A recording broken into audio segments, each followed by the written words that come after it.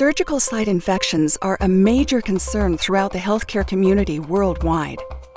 Each year, more than 750,000 SSIs occur in the United States alone.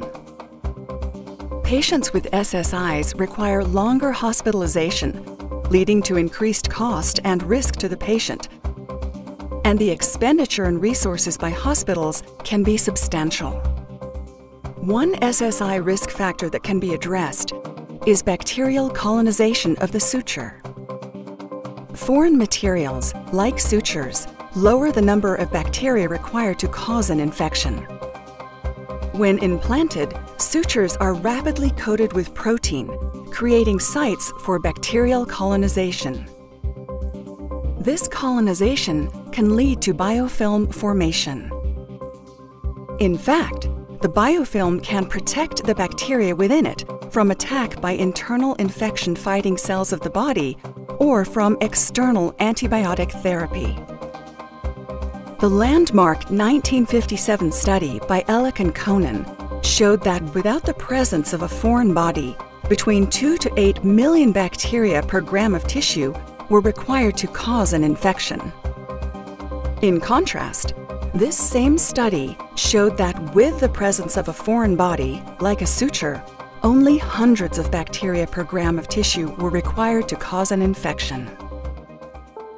And that's why Ethicon developed Plus Antibacterial Sutures with triclosan, because they're proven to inhibit bacterial colonization of the suture. Triclosan is a broad-spectrum antimicrobial agent, and compared to the triclosan used in many consumer products, Plus Sutures utilize the purest form of triclosan, Ergocare MP. Numerous studies have confirmed the utility of sutures treated with triclosan in decreasing bacterial colonization. In this test, a dish was inoculated with bacteria and 2 sutures were placed, a non-plus suture and a plus antibacterial suture. The bacteria is Staphylococcus aureus, and the dish was incubated at 37 degrees Celsius for 48 hours. The result? The non-plus suture has bacterial colonies throughout, while the plus suture's antimicrobial properties have created a zone of inhibition. Plus sutures have been shown in vitro to inhibit colonization of the suture for 7 days or more.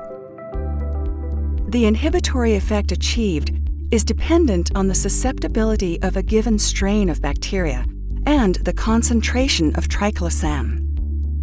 At low concentrations, triclosan affects the biosynthesis of fatty acids required for cell membrane formation, while at high concentrations, triclosan impacts the cell membrane, allowing leakage of cellular contents. By compromising the membrane, triclosan causes damage to the cell structure of the bacteria and eventual death. While triclosan affects the cell wall integrity of the bacteria, its impact on human cells is minimal. In fact, the small amount of triclosan used in plus sutures does not accumulate in the body and is metabolized and excreted in a neutralized form. 10 meta-analyses, encompassing more than 20 randomized controlled trials, involving over 7,000 patients, confirm the use of sutures containing triclosan in lowering the rate of surgical site infections.